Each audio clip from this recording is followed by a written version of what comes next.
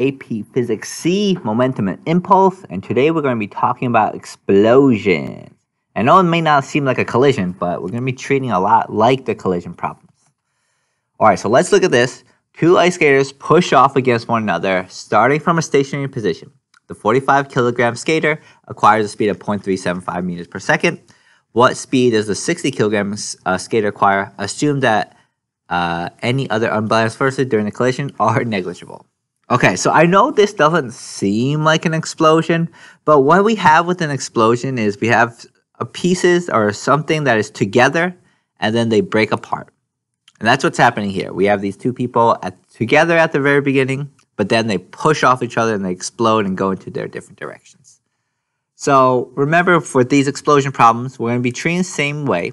Momentum initial is equal to momentum final. So this is things before the explosion and after. So we know for both the 45 kilogram skater and the 60 kilogram skater, at the very beginning, they're stationary, meaning they're not moving. And then afterwards, the 45 kilogram skater goes 0.375 meters per second to the right, and the 60 kilogram skater, we don't know what his velocity is. We should know, since he is heavier, he won't have as much velocity. But let's figure out what this velocity is. Okay, 45 times 0.375 divided by 60, and we get 0.28 meters per second, or negative 0.28 meters per second. Another thing that I want to show here is that kinetic energy actually increases after the explosion. Before the explosion, or what happened, the push-off, there's zero kinetic energy. But then afterwards, there was an increase of kinetic energy. Okay, they both started moving afterwards. Many times this is given by a chemical reaction, but in this situation, it's just given from the muscles. They provided this. But we'll see other examples. All right, let's look at this. A 1 kilogram block and a 2 kilogram block are pressed together on a horizontal frictionless surface with which are compressed very light spring between them. They are not attached to the spring. After they are released, they both move free from the spring. So we want to know what's true. Okay, so this is the smaller mass, and then this is the bigger mass. And we want to know what happens to velocity. The lighter block will have more kinetic energy than the heavier block, A. B, the heavier block will have more kinetic energy than the lighter block. C, both blocks will have the same amount of kinetic energy. D, both blocks will have equal speeds. E, the magnitude of the momentum of the heavy block will be greater than the magnitude of the momentum of the lighter block. So let's look at this problem. How we're going to decipher this is momentum initial equals momentum final. We should know at the very beginning, before this explodes or springs off of each other, they have an initial momentum of 0. And we should know after the explosion, the momentum should still be 0. So even though they're moving, they should cancel out with each other. So if this has a bigger mass and it's moving with a certain velocity, and this one has a certain mass, it has to have a bigger velocity in order for these momentums to cancel out with each other. Okay, so this has smaller mass but bigger velocity. This one has bigger mass but smaller velocity. That being the case, we know kinetic energy is equal to 1/2 mv squared. We know that the more velocity something has, the more kinetic energy it has. So even though this has more mass, its velocity is more important or more significant in this case with kinetic energy. So since this lighter one has more velocity, the lighter block will have more kinetic energy than the heavier block, A. Okay, moving on. A spring-loaded toy sits at rest on a horizontal frictionless surface. When the spring releases, the toy breaks into equal pieces A, B, and C, which slide along the surface. Piece A moves off in the negative x direction, while piece B moves off in the negative y direction. What are the signs of the velocity component of C? So we should know, again, toy sits at rest. So at the very beginning, the momentum initial is going to be equal to 0. What we should know is after they spring apart, one's going to the left, one is going down. Is that what it is? Negative x, and the other one is going negative y, down. So then this one, if the momentum is going to be, momentum final is going to also equal 0, because momentum initial is 0, that means it needs to cancel out with the things that are going to the left and things that are going to the down. So things have to be going north northeast in order for it to cancel out. Okay? So for this one, what we should know is that this PC is going both in the X and Y direction in order to cancel out with the momentum in the A for part A and part B. It says, which of the three pieces is moving the fastest? Okay, so they're all equal masses. So they're all equal masses here.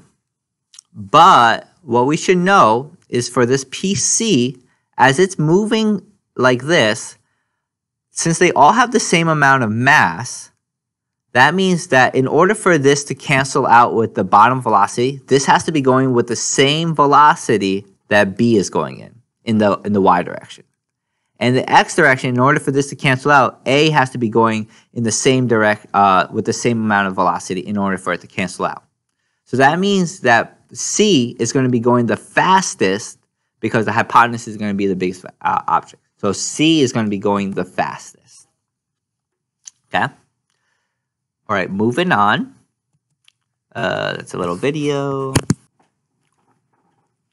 All right, let's look at example number 23. A plate falls vertically to the floor and breaks up into three pieces, which slide along the floor. Immediately after the impact, a 320-gram piece moves along the x-axis with a speed of 2 meters per second, and a 355-gram piece moves along the y-axis with a speed of 1.5 meters per second. The third piece has a mass of 100 grams. In what direction does the third piece move? You can neglect any horizontal forces during the crash. Okay, so what we should know is we should be looking at everything in the x direction and everything in the y direction. Okay? So at the very beginning, this plate is going down, crashing down. So it's not moving in the x direction. But it's all intact. So 0.355 plus 0.32 plus 0.1 kilograms. And at the very beginning, they're not moving. Before the crash, they're not moving in the x direction at all. So this is all equal to 0. And then the 0.355 kilogram object is moving 1.5 meters per second in the y direction. So in the x, it's just 0. The 0.32 kilogram object is going to the right 2 meters per second. So that's 2. And the 100 gram object, or 0.1 kilogram object, we don't know what the velocity is for this one. So let's figure out what the velocity is in the x direction for this 100 gram one. Okay, so let's see. 0.32 times 2 divided by 1. And we get negative 6.4 meters per second. So we should know that when this hits, this piece is going to be going 6.4 meters per second in the left direction. Now let's look at everything in the y. Momentum initial in the y equals momentum final in the y. Again, what we should know is this piece, I know it looks like it might be in the y direction, but we're calling this the z direction for this problem. So when it collides, it's not in the y direction, it's not moving at all. So we have 0.355 plus 0.32 plus 0.1, and it's not moving at all in the y direction. After, though, it breaks apart, the 0.355 kilogram object is moving in the y direction 1.5 meters per second. The 0.32 kilogram object is moving 0 in the y direction, so this is 0. And then we have the 100 gram object, or 0.1 kilogram object, moving with a certain velocity in the y direction. So let's try to see if we can figure that out. So 0.355 times 1.5, and then bring that to the side, divide by 0.1, and we get negative 5.3 meters per second. So then we see that this is going to be 5.3 meters per second. So it's asking for what direction does the third piece move. So let's find what this angle is. I'm going to do tan inverse opposite 5.3 divided by 6.4. We should get a certain angle. Tan inverse 5.3 divided by 6.4. And we get 39.6 degrees. And we call that south of west. Okay? Or 219 degrees. All right, let's look at the next one. All right, a 1.2 kilogram spring-activated toy bomb slides on a smooth surface along the x-axis with a speed of 0.5 meters per second. At the origin, 0, the bomb explodes into two fragments. Fragment 1 has a mass of 0.4 kilograms and a speed of 0.9 meters per second along the negative x-axis in the figure. the angle theta made by the velocity vector of the fragment 2 and the x-axis is closest to blank. So we want to find what this theta is right there. So again, let's look at the x and the y because things are happening in both directions. So we have at the very beginning, we have this 1.2 kilogram toy going 0.5 meters per second to the right.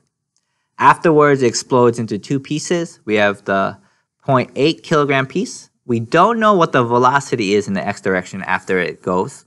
So we're trying to find that. But we know that the 0.4 kilogram object is actually just going down, so it has zero velocity in the x direction. So let's find the velocity in the x direction for the other piece. 0.2 times 0.5 divided by 0.8. And we get, it should be going 0.75 meters per second in the x direction. So this is going to be equal to 0.75. Now let's look at everything in the y direction. Momentum initial in the y equals momentum final in the y. So we have this 1.2 kilogram object, and actually it's not moving at all in the y direction. So that's going to be 0 before the explosion. And then we have the 0.8 kilogram object. We don't know how fast it's moving in the y direction. That's what we're looking for. And then we have the 0.4 kilogram object, and that's going down 0.9 meters per second, so negative 0.9. So then we have the velocity in the y. So 0.4 times 0.9 divided by 0.8. And we get 0.45 meters per second. Okay, so this is 0.45. So now what's it? In the figure, the angle theta made by the velocity vector of the fragment 2 and the x-axis is closest to. So we're looking for this theta. So tan inverse opposite 0.45 divided by 0.75 is going to give us theta. So let's find theta. Tan inverse 0.45 divided by 0.75, and we get 30.96 degrees. Okay? Hope that made sense. All right, I think this is the last problem we're going to do. Jaquez and George meet in the middle of a lake while paddling their canoes. They come to a complete stop and talk for a while. When they're ready to leave, Jaquez pushes George's canoe with the force F to separate the two canoes. What is correct to say about the final momentum and kinetic energy of the system if we can neglect any resistance due to the water? So we should know before they push off each other, they have a momentum of 0. And after they push off each other, they're going to have a momentum of 0. That's because even though they're both moving, they're going in opposite directions, and they have the same momentum, but moving in opposite directions. So the final momentum is 0. It's either going to be D or E. And so D is, and the final kinetic energy is 0. And part B is, but the final kinetic energy is positive. So we should know kinetic energy is equal to 1/2 mv squared. And with energy, there's no direction. So we don't care if things are moving in opposite directions. They're still going to have kinetic energy. So we're going to see that there's going to be a lot of kinetic energy actually after this push. So it's the final momentum 0, but the final kinetic energy is positive. That's the correct answer. All right, guys, thanks for watching. Next time, we're going to talk about elastic collisions.